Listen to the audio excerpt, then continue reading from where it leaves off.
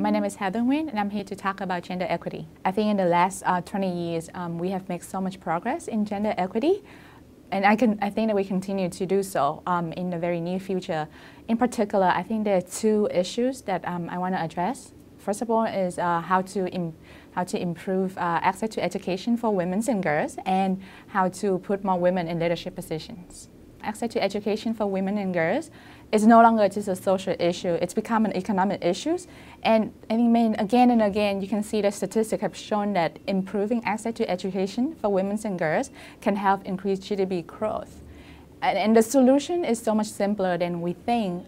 Improving education access to women and girls can start with giving them access to the internet.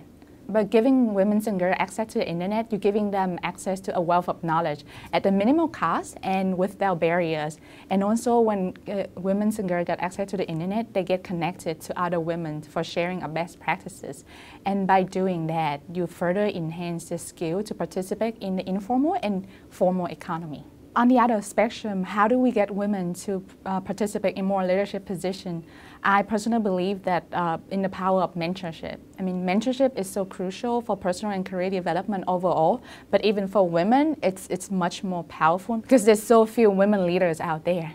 Mentorship can help women to know that they're not alone in the workforce, and also know that there's best practices out there that they can follow and help them propel in leadership positions. In summary, improving access to education for women and girls and putting more women in leadership positions can help push us closer to the gender equity in the workplace.